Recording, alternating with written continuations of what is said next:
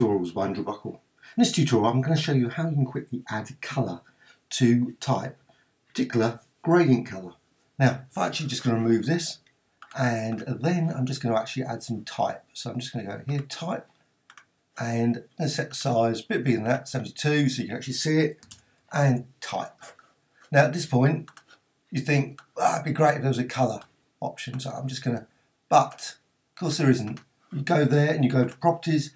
The only option is colour as a solid colour. But if you want to add a gradient, just quickly go to a layer and layer style and gradient overlay. And then straight away you've got a gradient there. Now, one good thing about this also is that you can actually now add additional gradients. So you don't have to just go with one gradient. You can actually make a much more colourful design very quickly just by clicking this plus and then modifying that. You can modify the gradient. I'm just going to go for a different gradient and combine them differently using the difference. Just going to select another one. These gradients are actually available on the Graphicxtras website, but of course those ones are default ones, but these ones, Graphicxtras. Now click OK. So you've got that.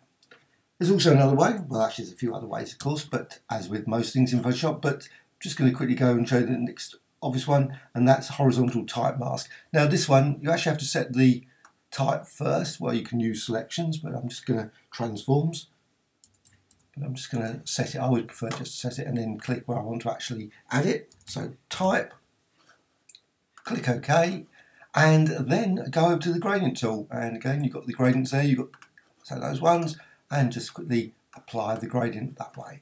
And again, you can use blending modes, difference, to create far more complex gradient fills than before. I hope you found this of interest. Thank you much.